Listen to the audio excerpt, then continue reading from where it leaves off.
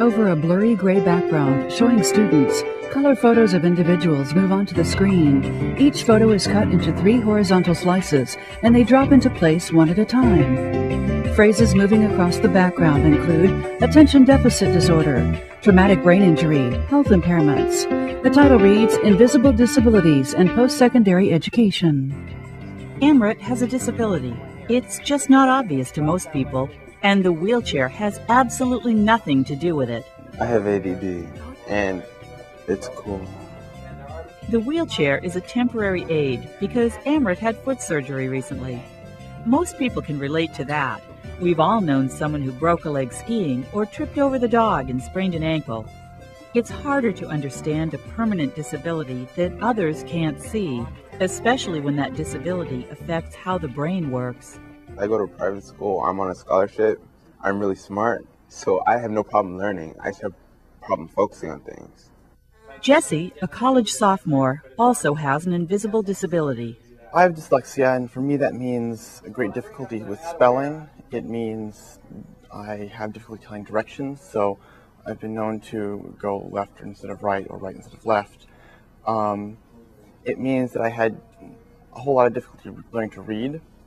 A car accident in 7th grade left Laura with some permanent injuries. One of those disabilities is invisible until she explains it. I have a traumatic brain injury. Yeah. And so with that, there comes a lot of memory issues. Like when I was in the accident, I lost like a lot of vocabulary.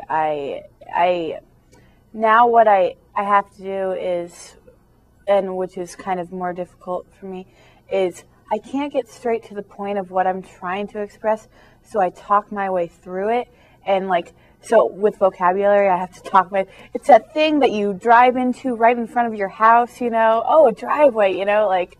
These are 3 of the many students on campus who look just like anybody else. In other words, they have disabilities which aren't easily noticed. And sometimes that leads to misunderstandings. You may look at the student and you say, you know, you look like every other student in the class. What do you mean you need note-taking? What do you mean you need extra time on the test? So it won't be apparent to the faculty member that a student has a disability, but that disability may impact their participation in the class. Does it go directly through the walls of the heart? Sometimes students with invisible disabilities are perceived as lacking in intelligence or as just not paying attention. That happened to Nate before he was diagnosed with a learning disability. They look at me and they be like, oh, well, you're faking it, you know, you're playing around, you're just not trying hard enough or something. But I was trying, you know. My father has learned disabilities, and actually his mom does too. So there's a history there, and my parents kind of wondered if something was going on, but the school kept saying, oh, well, he's just a little slow, he'll pick it up. So by the end of 2nd grade, I still couldn't read at all. Invisible disabilities include attention deficit hyperactivity disorders, or ADHD, seizure disorders, brain injury, Asperger's syndrome, Tourette's syndrome, learning disabilities, and psychiatric conditions. Students are walking on campus. The number of college students with these types of disabilities continues to grow. And there's a very good chance that we'll be seeing a lot of these students in our classrooms over the years. Now, with the new wave of psychiatric medications that's out there, students are finding that they're able to concentrate better and participate in classroom activities more than ever before. A woman works at a desk. Invisible disabilities may affect the way a student processes, retains, and communicates information. He may not be able to screen out distractions, making it hard to focus. She may not have the stamina for a full class load or be able to interact well with others. And anxiety may make it difficult to take tests or to approach professors with questions.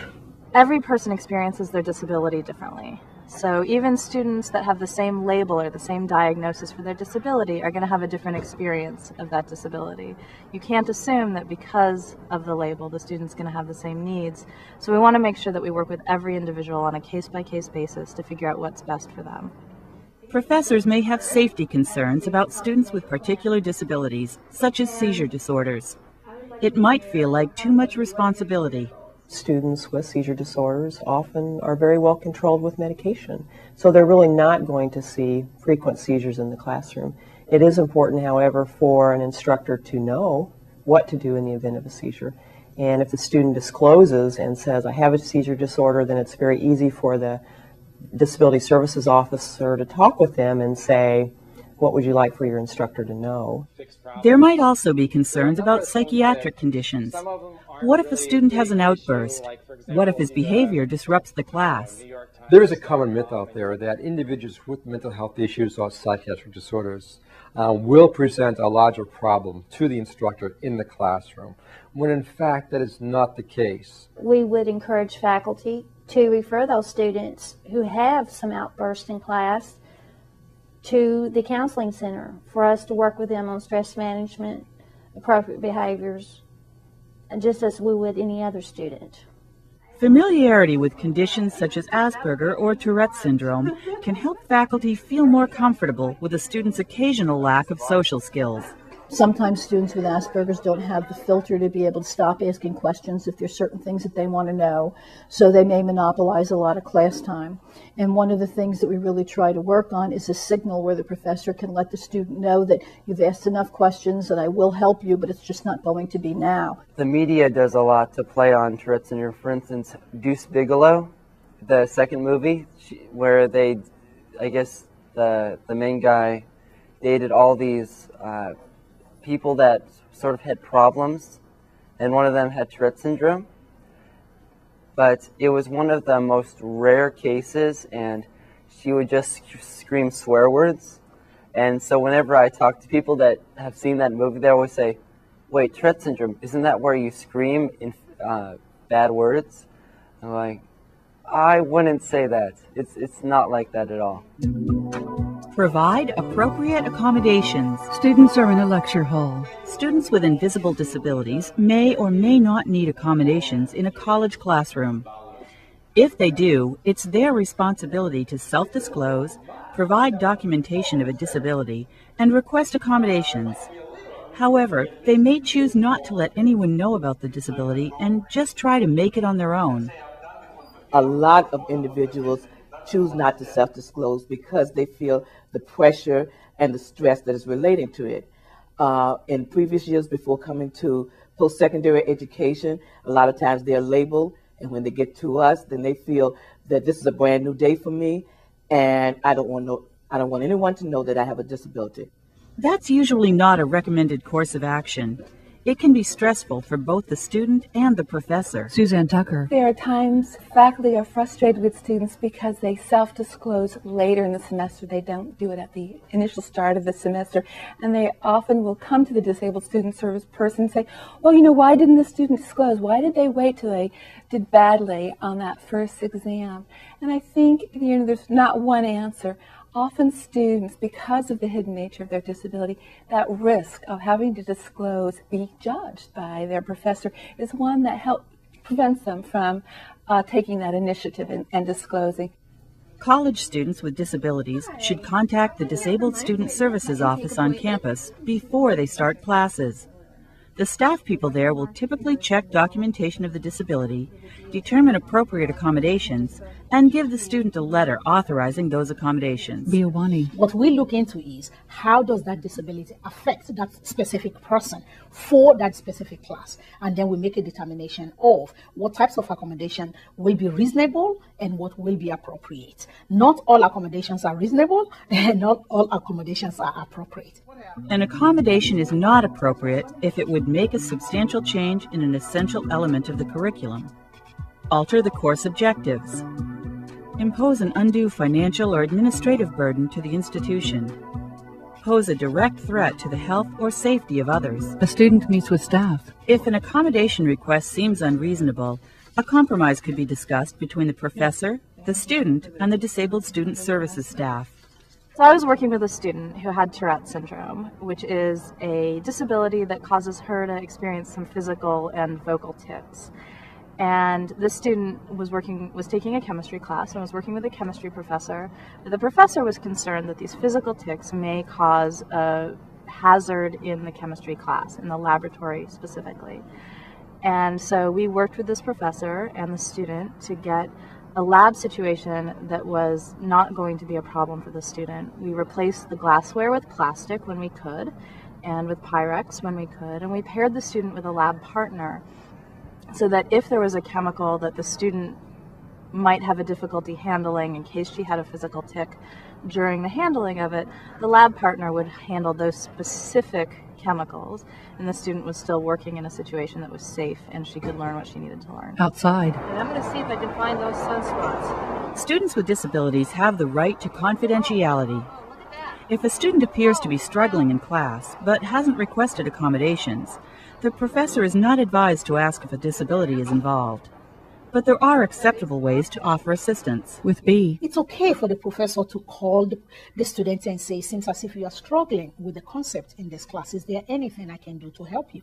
You could suggest resources on campus, such as tutoring or instructional centers, and include disabled student services as one of those resources.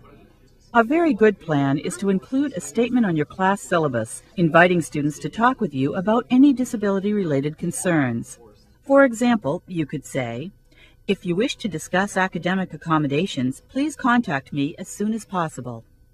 This will make students with disabilities more comfortable discussing accommodations. With Suzanne. It's letting students know that you care, that you're open and responsive. And that's one of the biggest barriers that students confront. They want to know that when they approach a faculty member, especially if your disability is one that's not obvious or apparent, that they've got a faculty member who's already invited that disclosure. A student may request accommodations for the classroom, assignments, and exams.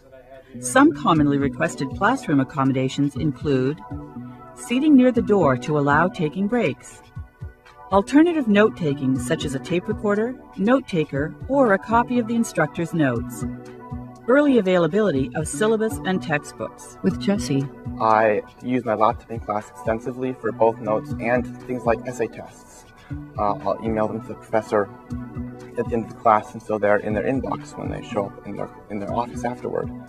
Assignment accommodations include advance notice, additional time for completion, feedback and assistance in planning workflow, choice of written or oral presentation, assistance during hospitalization. With Andrew. I've received extra time from the teachers, reasonable amounts of extra time, saying that if I don't get this assignment accomplished, I have later to get it in. Accommodations for exams include alternate format such as multiple choice, essay, oral, presentation, role play, or portfolio. Use of adaptive computer software such as speech recognition. Extended time for test taking. Taking tests in a separate, non-distracting room. A scribe, reader, or word processor for exams. Extra time on tests. I have problems taking tests. That's my major issue, is that I can't take tests to the best of my ability. Like, I can do the homework, I can study, I can memorize, but I can't take the test very well. For some classes, I'm allowed to take oral tests because I can work my way to the answer and they'll understand that I'm actually saying the right thing. It just, when written, it's like, ah. In some cases, accommodations may extend beyond the classroom. For example, a medical student might eventually need to do clinical work. An individual discussion of options may be necessary. What I would most likely talk about are the technical standards of the program. Can these students meet the technical standards? So sitting with the student who wants to go into the College of Nursing, I may say to them, okay, here are the technical standards for this program. Are you able to perform these standards in order to graduate from the program? Not just participate, but be able to graduate from the program. And included in those technical standards are some of these fieldwork sites, clinical experiences, hands-on aspects of working with patients. Are you able to do that? Apply universal design. In class, a teacher lectures. So it's a good idea to look through the list. Like we're going to Good teaching can minimize the need for accommodations. By using principles of universal design in your instruction, you'll maximize learning for all students in your class. When we talk about universal design, we are not talking about something that is out of the ordinary, but it's teaching to a wide variety of individuals. So preparing ahead of time, thinking about the different types of learners that you may have in the class and making sure that those individuals can participate. Universal design strategies are usually not difficult to employ. For instance, as you're designing your course, You might think of alternative assignments for students. They might write a paper, they might give a presentation, they might put together a portfolio to meet a requirement in the class. These alternatives work well for students with a variety of learning styles and backgrounds, including those with disabilities. For example, having notes available in the library, having notes available online, having books available and syllabuses available before class starts so students can have access to that. Planning your curriculum with universal design can reduce or eliminate the need for accommodations later, and that's helpful for both faculty and students. If you're designing your classwork so that it will be accessible to all students in class, it might take a little bit longer for you to do that initially, but the benefits of it to you as well as to the student will be reaped later, because once you've done it, you've done it. You're not going to have to reinvent the wheel. Other elements of universal design which may be particularly helpful to students with invisible disabilities include multiple methods of delivery, including lectures, discussion, hands-on activities, internet-based interaction, and fieldwork.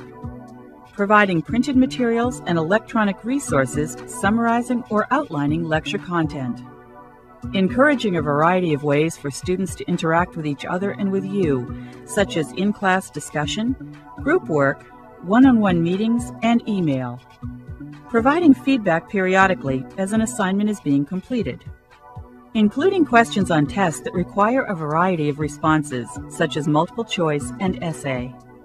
When we adopt the principle of universal design, that minimizes the amount of accommodations that we're going to need. And students who are in the class who have disabilities may not even have to ask for accommodations anymore. Of course, that doesn't mean that we're not going to have anyone requesting accommodation. It will just limit the number of accommodations that we have to provide. Learn from your students. A teacher meets with students. Finally, just listening to students will let you know what they need to be successful in your class. And who knows, they may be teaching your children someday. I want to teach middle school. I want to be a math teacher. And one of the main reasons I want to teach is because, have you ever gone through like a problem or something where you're just like, oh, I don't understand what they're talking about, and then you have that click, and then you have that huge smile on your face. I want to help kids get that every day, you know. For more information, contact Do It. World Wide Web, www.washington.edu/DOIT. Phone, voice or TTY, area code 206-685-DOIT. 3648. Address, Do It, University of Washington, Box 355670, Seattle, Washington, 98195-5670. Director Cheryl Bergstaller. The content of this video was developed with funding from the U.S. Department of Education, grant number P333A050064. However, the content does not necessarily represent the policy of the Department of Education, and you should not assume the endorsement of the federal government. Copyright 2007, University of Washington.